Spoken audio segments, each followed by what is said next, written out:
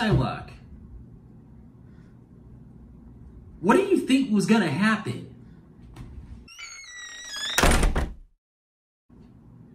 Welcome to 1407 Great Malkin Lane. This is the living memory of the X-Men. All right, today we are doing Hellions 14. Okay. Normally, I would give this book so much high praise.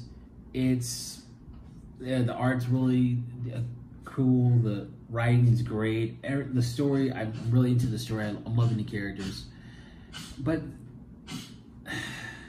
yeah, okay, yes, we get back to the Hellions dealing with the mutants from Amos and Tarn the Uncaring.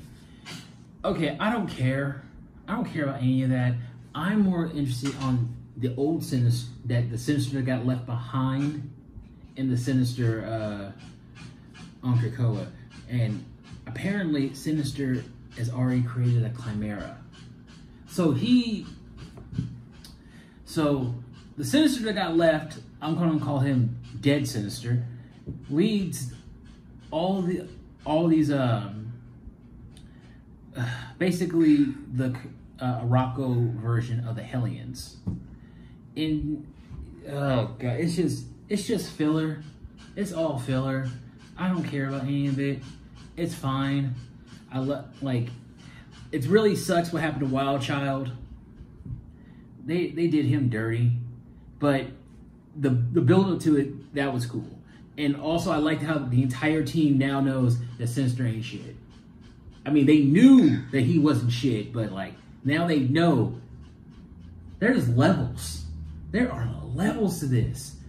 Like, I'm pretty sure he has his own spot reserved for him in hell. So, that being said, I want to give this book a 3.25. It's filler. It does the job. It does what it needs to.